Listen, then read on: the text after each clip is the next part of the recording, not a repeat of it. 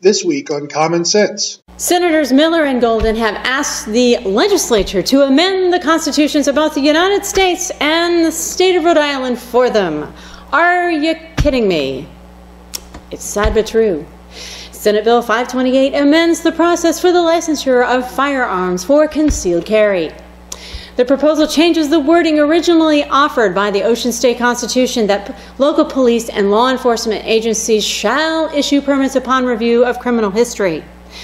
If this bill becomes law, those agencies may issue a permit, and then only if the applicant documents a need for the personal protection of being armed in public.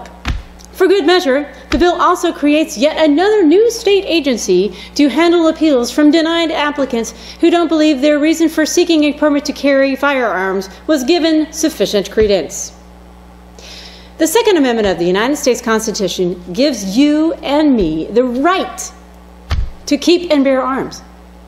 The only reason of us needs to justify arming ourselves is that we have chosen to do so. There's over 3 million of us out there that think so all over the country, according to the ATF. Everyone acknowledges the duty of law enforcement to prevent the exercise of that right by those who have criminally abused it in the past.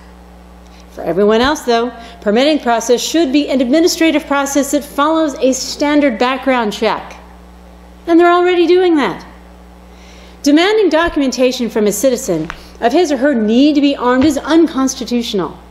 Setting up an involved and costly process of appeal is unconscionable, at least insofar as a justice delayed is justice denied. Senators Miller and Golden do not have faith in the willingness and ability of ordinary Rhode Islanders to exercise their rights responsibly. Reason the rest of the Senate or the House of Representatives should do the same. Don't fear the citizens, senators. Represent them. Are you kidding me? Join us on Verizon Channel 34 or Cox Channel 15. Saturdays at 4 p.m. and Sunday at 10 a.m. Find us on Facebook at Common Sense and on Twitter at CommonSenseRI.